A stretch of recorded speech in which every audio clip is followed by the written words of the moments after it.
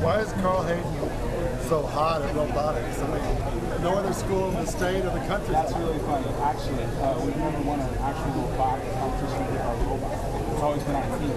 Chairman's Award, we've only gotten second place, We've never won with our robot. It's always the team's hard work, the team's dedication, the team's passion that helps us win the Chairman's Award.